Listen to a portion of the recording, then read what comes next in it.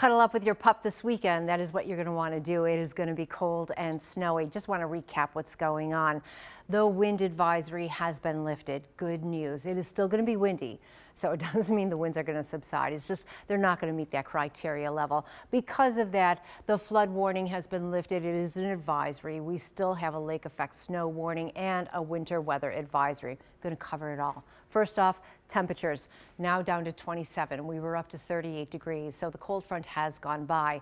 The winds are an issue. They are now, these are the sustained winds, so this is what's just currently going on. 23 miles an hour in Buffalo, 27 miles an hour in Grand Island. Everyone is feeling the wind, the gusts right now. We did have a 52-mile-an-hour wind gust, currently 43 in Buffalo, 45 in Grand Island, 39 in Angola. So not quite as bad as it was earlier. Once that front went by, that's when we saw the highest peak wind gusts. I want to show you what we're going to be doing tomorrow. We're going to continue to see strong wind gusts in about the mid-40s throughout the night tonight. Tomorrow, we'll see wind gusts up into about the mid-40s till about noon. Then watch what happens.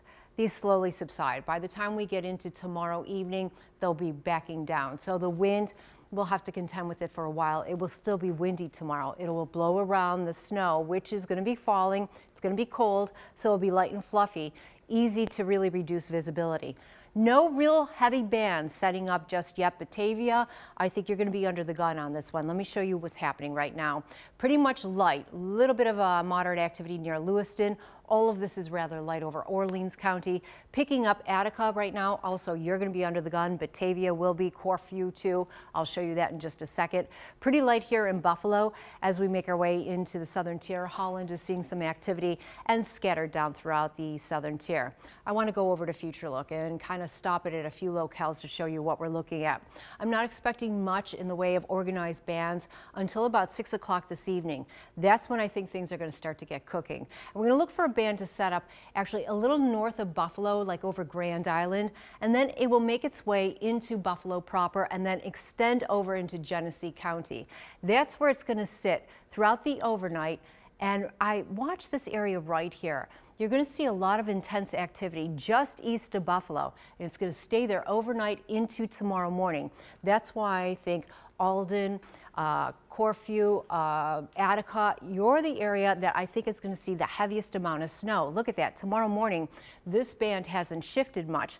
Other areas pretty much out of it. This band is just going to sit there till about noon tomorrow. Watch what happens after noon. Now, much lighter in intensity. By 3 o'clock, the event's over. So we're going to have to contend with this until about noon, the heavy stuff. At about 3 or so, everything starts to break apart and then the whole event is over. Now we get into Sunday. An area of low pressure is going to come down from Canada. It's going to bring in a round of snow early in the morning.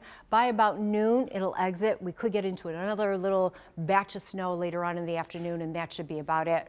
Snowfall amounts, once again, following right along where this band is. And here's our little monitor here.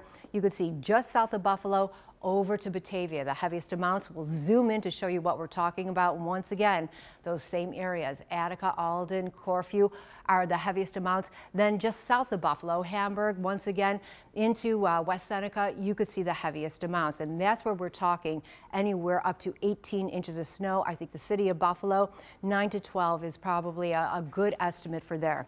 So for tomorrow, 24 will be the high. The heaviest snow will be in the morning. It will begin to subside later in the afternoon, and then by late in the afternoon, it'll be over. We'll look for a high of about 24. Winds will be gusting up to about 45 miles an hour till about noon, 1 o'clock, and then the winds will begin to subside. By nighttime, it'll be 17 with just a few little light snow showers here and there. Sunday, snow in the morning, a generalized snow with that system making its way in. I think we'll have a few snow showers in the afternoon, but not quite as heavy at all, with a high of about 24. And look at the nighttime lows, down to about 10. Here's a peek at the 7 days ahead and what's coming our way. Oh, goody, look at us. Each and every day we have a shot of seeing some snow. And those daytime high temperatures aren't. We'll be right back.